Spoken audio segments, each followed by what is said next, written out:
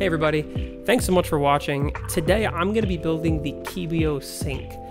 The Sinc is a split 75% keyboard with a twist. Like a lot of 75% boards, it has a column on the right for keys like page up, page down, home, delete, etc. But what sets it apart is that it offers an optional 2x5 macro column on the left with support for a rotary encoder. It comes with QMK support right out of the box, optional per key LEDs. This is seriously one of the more unique boards I've ever seen, and I'm really excited to be able to build it for you, so let's hop in. Here's what I used for my keyboard build. First, of course, you'll need the Sinc PCBs themselves. Now, there are two PCBs, of course, it's a split layout, and there are actually options for which side of the board the macro section is on, so just note that when you buy it from the website. You'll also need some kind of mounting system, so they offer two different options on the Keebio website. The first being, you can buy an acrylic case from Keebio. That's what I have. They were nice enough to send me one per the color that I asked for. Really excited about that. But you can also just buy a plate kit from the website as well. I personally love Gateron blacks, so that's what I'll be using. But again, any MX style switch is going to be fine. So this is a split keyboard, which means that there are two halves that are actually connected via a cable. And in this keyboard, it actually uses a USB-C cable, which is also offered on the Keebio website. Now, there are also two optional rotary encoders, depending on your configuration. I'm going to be doing both rotary encoders, so I'll need two knobs as well. And of course, you'll need stabilizers. Now, if this is your first split keyboard kit, you'll have to learn a little bit about what stabilizers you'll need for your kit. Now, what I mean by that is you won't be using any 6.5 or 7U stabilizers. You'll probably be using all of the smaller kind, probably about 6 in total. Optionally, you can also add per switch LEDs. The pads are there. You can just go ahead and solder on your own LEDs. I'm choosing not to do that, but to each his own. Also, lastly, before we jump in, huge shout out to Keebio. They have been awesome to work with. Really a pleasant company, just in general. Please check them out if you're watching this video. Just look at what they have. I would be floored if you look at their website and can't find something that you would like to build. So check them out.